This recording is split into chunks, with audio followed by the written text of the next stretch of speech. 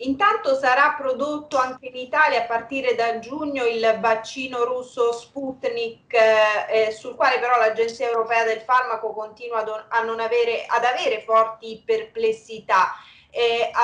Alcune regioni, mi riferisco al Lazio, sembrano però andare un po' da sé e si dice pronto il Lazio ad andare avanti anche senza l'Europa. Come commenta? Ma guardi, io credo che qui l'Europa si deve rendere conto che in qualche modo siamo in una situazione di emergenza. Forse ce ne siamo dimenticato, sia l'Europa che tante volte anche il nostro ministero. Cioè noi non siamo in pace, siamo in guerra.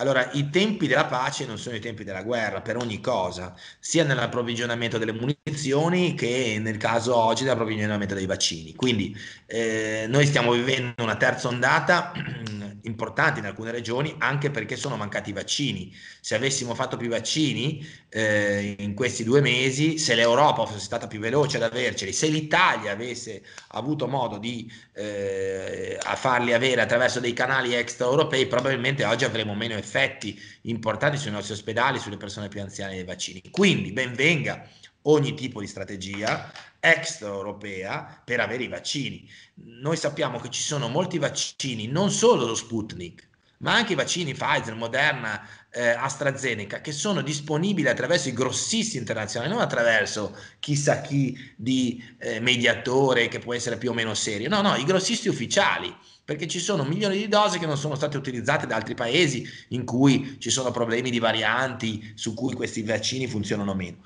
Per cui ben venga che ci sia qualcuno che in qualche modo rompe questi equilibri.